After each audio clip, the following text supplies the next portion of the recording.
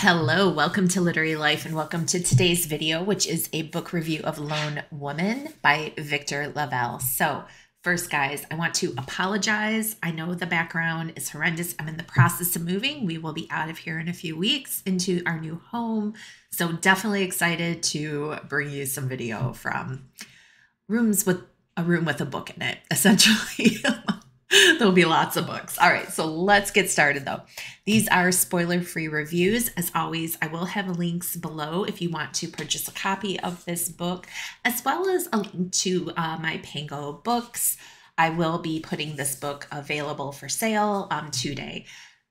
Let's talk about Lone Woman, guys. This was a Book of the Month Club selection for me, and what really caught my attention by this book was the genre blend.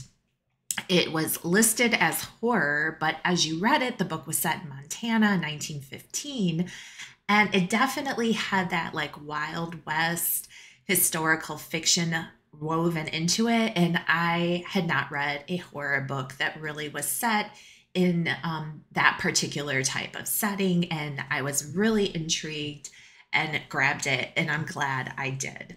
So we're going to meet our main character. Her name is Adelaide Henry, and she starts out in the book residing with her parents who are recently deceased. We don't know what happened, but we know it is related to a secret that Adelaide is burdened with. And the secret is literally something heavy and significant that she keeps locked in a massive trunk. That is all we know. We're going to meet Adelaide at the time of her parents' death. She is going to make the choice at that point to immediately depart her home in California, the whole state, and go to Montana. What I thought was really interesting is her decision is based on land rights. So essentially, you go in, there is a board, a man who oversights the parcels of land. You select which one you want. Based on what may be already there, he may charge you extra for it. So he really benefits when people go there, try to dig a well, or build a cabin or a shack, and then they depart because the conditions are too horrific or they die. He benefits from that. And I'm really intrigued by this whole process. But she selects her parcel.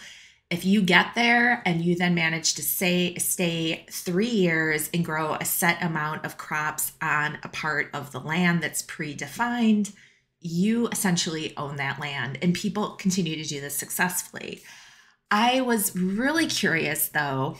It was interesting to me that not just a female, but a female of color was able to do this in 1915. That is when the book is set in. Something I meant to dig into, and I still plan to. I'm not sure how historically accurate it is, so there may definitely be a play on some of the laws that were in place at that time. Regardless, we're going to follow our heroine to Montana. I thoroughly enjoyed seeing her entry into the small town, seeing essentially how she had to live. In fact, I could have even gone more into the survivalist component, what it was like to live on the land, what it was like to set yourself up for long-term residency. That was a part of the book that I wish the author had really pulled through more and woven into the story. So if you guys have good recommendations for books that really go into that, that is a trope I really enjoy. So drop them below for me. While there, she is going to get to know the townspeople, but her secret in that trunk is going to essentially become a main character or element of the story. And we're going to see how the town and Miss Henry herself, Adelaide, have to come to terms with the situation she is in and what is in that trunk. The book is flagged as being graphic. Compared to some of the other horror books I've read by Book of the Month Club, I found that this one was mildly disturbing for me in particular. So this wasn't the most graphic book that I've read through Book of the Month Club or in the horror genre in general. By all means, this is not one where I felt like there's a lot of scenes that really stuck with me. So I just want to flag that if you're someone that's a little squeamish. This is one I think that there is a couple of gruesome moments, but they're not overly described, overly sensationalized. So I feel like it's one that you may be able to stomach. I did enjoy the author's writing, his way of telling the story several times. I really liked the way he laid things out for you. So I thought the writing was really strong. I just wanted more from the plot. So I ended up settling. I was really on the fence for me. I give a book 3 stars if it's a good book. I give a book 4 stars if it's a great book, and I loved it.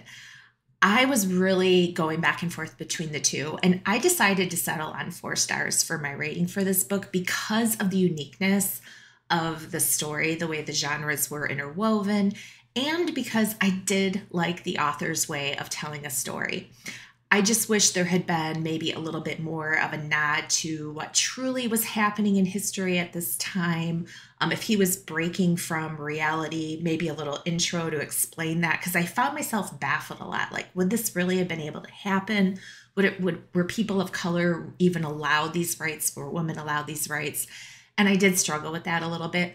And like I said, I felt like he had this amazing setting that he was setting the story in. And I would have loved to have that really kind of pulled through more, and really have the environment, climate become almost a character in this story. So that would have made it a solid 4-star read for me. But I did really enjoy it, like I said, so I settled on I'm going to go ahead and go with 4 stars for this book. If this was one of your Book of the Month Club selections, let me know what you thought below. As I noted, I'll have links if you decide to pick up this book. Would love to hear what everyone thinks once read. Other than that, let's go read some more books. Happy reading.